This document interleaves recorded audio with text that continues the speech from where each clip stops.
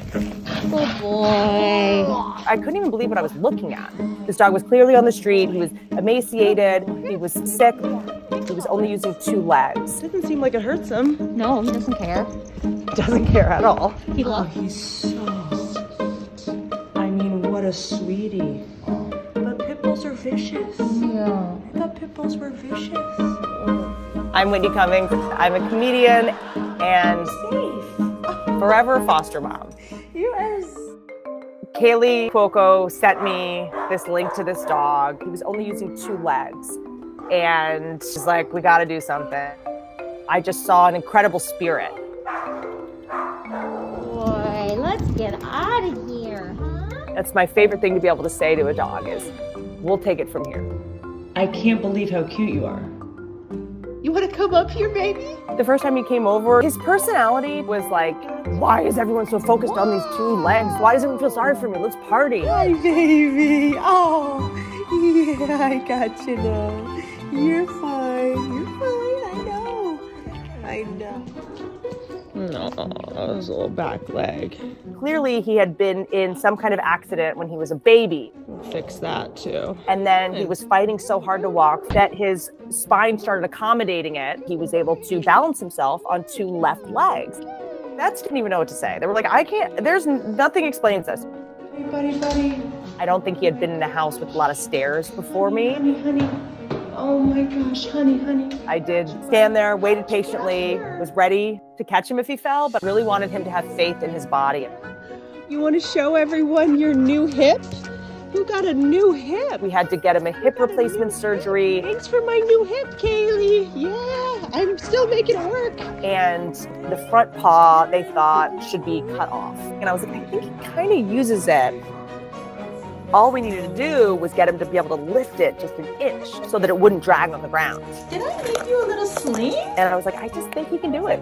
I believe that he can. I believe that he wants to, and I believe that he understands what the goal is. Okay, so doing his physical therapy is not easy. Sorry about the butthole. Because he's so wily and wants to run around, so I have to basically give him a treat and then lay on him. Things you do for love. Where are you going? I'd watch him beat the odds every single day in front of me. I saw this dog jump on beds, and an impossible thing be overcome on a daily basis.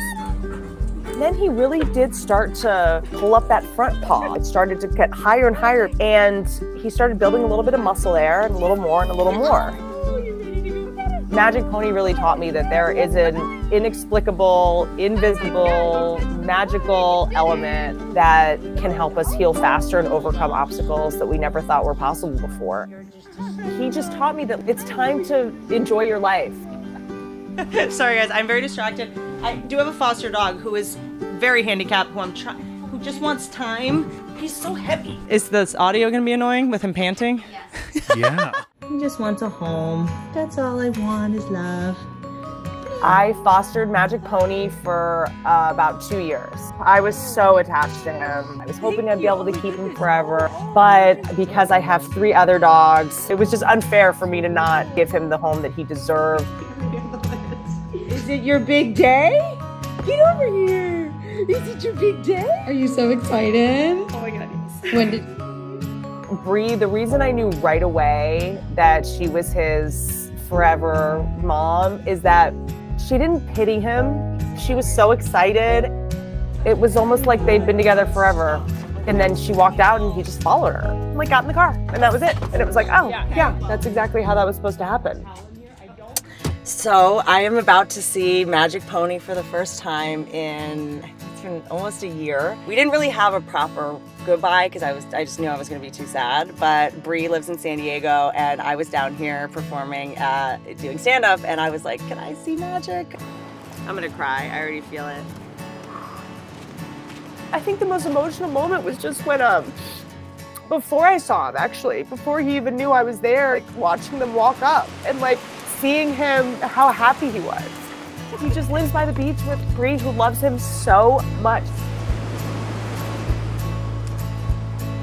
Hello! Seeing him in his element, his new life with his paw up high and his body working and This is the life I would have given anything to give to him. This exact life.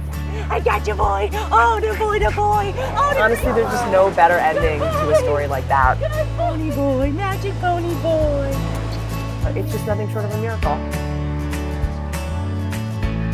He has the best life I've ever seen. Have you seen his foot?